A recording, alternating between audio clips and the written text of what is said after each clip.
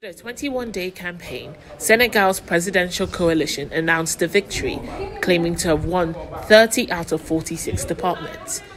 The voting turnout was low and the election passed without any major incidents. But the opposition are not happy, describing it as a prefabricated majority.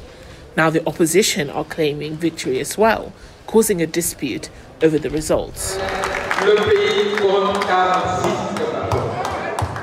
We have won in 30 departments. As a reminder, the country has 46 departments.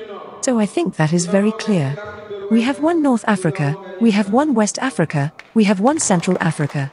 This undoubtedly gives us a majority in the National Assembly.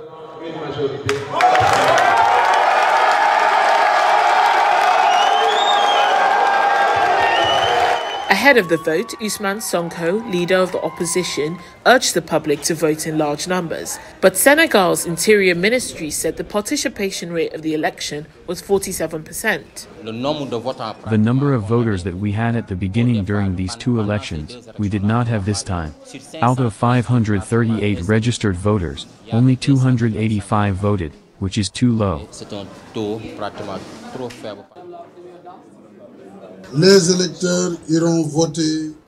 Voters went to the polls under the best conditions of freedom and transparency that ensure the sincerity of the vote.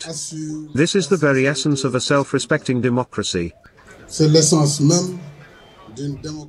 This legislative vote was considered to be a litmus test for the next presidential election, where the opposition were hoping to discourage President Sall from seeking a third term. These results indicate no change at the top of Senegal's leadership. Tomisin Delano, reporting for Arise News.